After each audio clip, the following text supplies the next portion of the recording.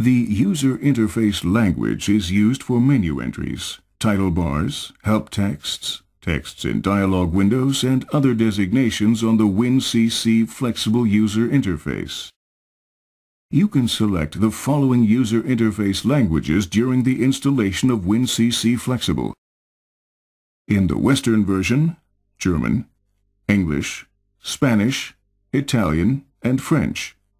In the Asian version, Chinese, Taiwan, Chinese, People's Republic of China, Japanese, and Korean. During configuring, you can change the configuration interface. For example, when multiple configuration engineers of different nationalities are working with WinCC Flexible. WinCC Flexible supports you in the creation of multilingual configurations.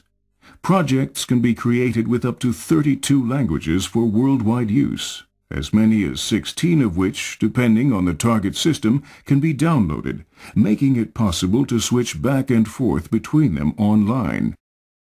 Selectable views during configuration allow multilingual input of configuration data. Language-dependent texts are managed in the text library. Language-dependent graphics in the graphics library.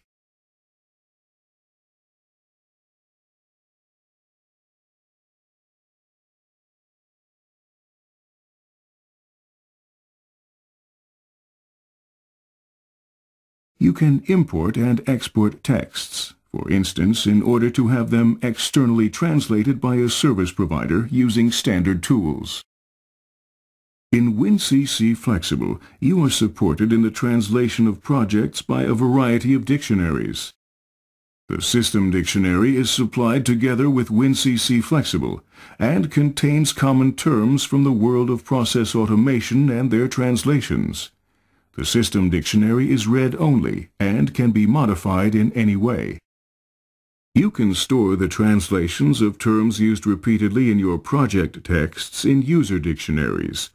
You can insert terms from project texts directly from editors into a user dictionary or edit a user dictionary in an editor of the same name. In your system, you can create multiple user dictionaries which are then available to all projects. When the Automatically Translate function is activated in the Project Texts Editor, all dictionaries are searched for the terms to be translated, and terms that are found are entered as suggested translations in the Project Texts Editor. You can then either accept or change these suggested translations.